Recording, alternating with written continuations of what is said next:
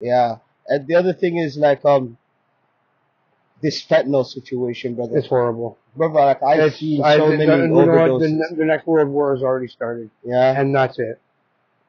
How many people have you saved yourself? Because you must have saved someone from overdose. You know what?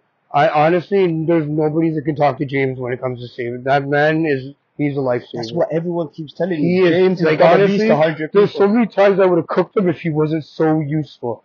Like, you know what I mean? Like, I'm telling you, like, he's got his problems himself. Yeah. But when it comes down to it, I would put my life on the fact that man has saved more people himself than every paramedic in this area put together. He just has an act for it. You're not the only one who told me that. No, I don't lie. Like, he said to me 30 people, but I believe it's more than 30. No, he's way more. Right? Way more. Wow, man. And, you know, like me, I'm trying to explain to people that, you know, they have to understand, like, you know, you have to, even if you have to feel like you're a stalker, don't be a creep. But even if you have to feel like that, you got to keep checking on each other because these people, they're just, I don't do it. I don't have a minute for it. Yeah. I will not go to another funeral for it whatsoever. That's it. I'm done with it. You don't touch? No, no. See, that's why you can tell. You know what? I choose.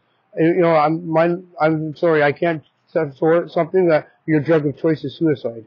Like that's exactly what it is, yeah. And everybody says the same thing. I said, so what'd you hide? How'd you get high? Like, I don't know. I went on the nod and I woke up jammed.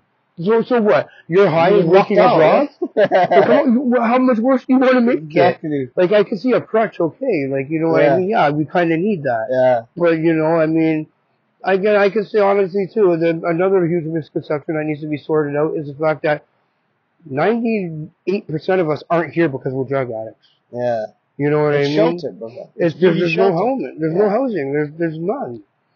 Like, I mean, even... And it's took heroin off the market, hasn't it? Because regardless of what people... pretty much absorbed everything else put together and, like, sort of threw it away and pushed it away. Crack as well, right? Like, everything. Like, no matter how bad those drugs are, it's much safer than fentanyl. Well, right? You can recover. Yeah. I mean, you can recover from fentanyl, but, like, I mean, if somebody's not there or if somebody's not educated...